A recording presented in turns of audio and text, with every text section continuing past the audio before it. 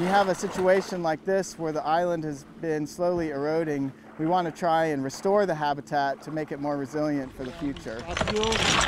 It's the future of Hemp Island that makes these heavy buckets feel a little lighter. Eric Milbrandt and the rest of his team from the Sanibel Captiva Conservation Foundation know it will be years before they see results, but that doesn't stop them.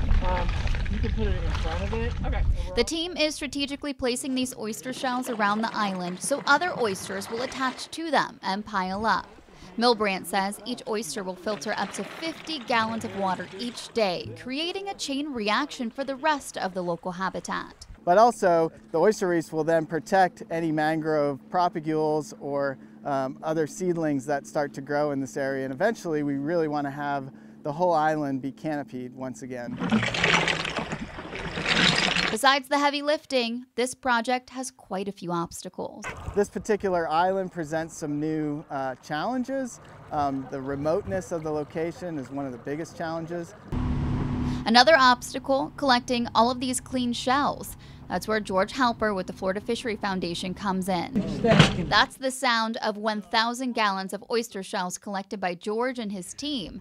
In fact, you may have had your hands on these shells at one point. They start here at restaurants like Lobster Lady and the Lazy Flamingo, and your oysters end up here. And bucket by bucket, we're putting them right back into the water.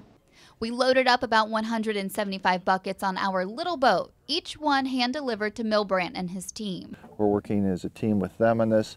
This is the first of many, many islands and oyster bars throughout Pine Island Sound and Charlotte Harbor that we're going to be doing. Halper took me on a tour around the island after all of our work was done. Unfortunately, as a retired boat captain, he says the changes to our waterways are blatantly obvious. We're out here at Hemp Key. It's right now about 4 acres, and before Charlie and Irma, it was about 7 acres.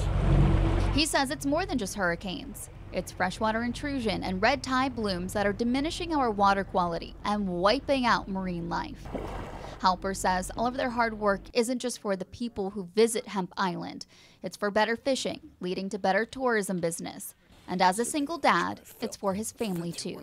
I don't want them on the computers. I want them out there with their families, enjoying the outdoors. And if the water's clean and the fishing's better, the families will be together. We have desert water and 3 items.